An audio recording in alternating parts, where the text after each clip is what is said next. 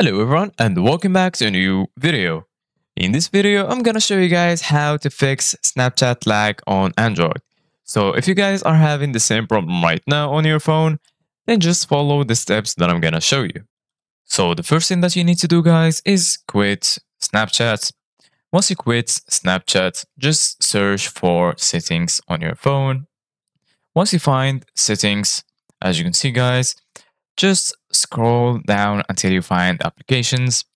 The settings might be different depending on which phone you have.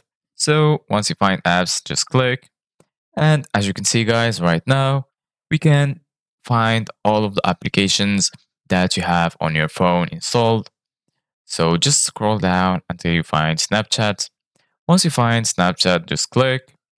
And from here guys, you can change the settings related to this application. So the first thing that you need to do guys is go to notifications. Once you're here in notifications, make sure you allow notifications and also check allow sound and vibration. Once you do that, just go back and then go to permissions and make sure you give Snapchat all of those permissions. Once you give Snapchat all of those permissions, just go back and then scroll down until you find set as default and click. Then make sure you enable open supported links.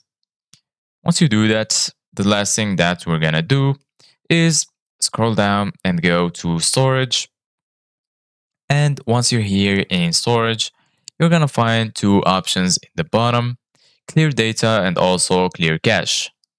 All you need to do guys is click on clear cache. And once you cleared the cache, just quit your settings and then go back to Snapchat and see if your problem is fixed. So this is it guys for today's video. Thank you guys for watching. See you guys in the next video.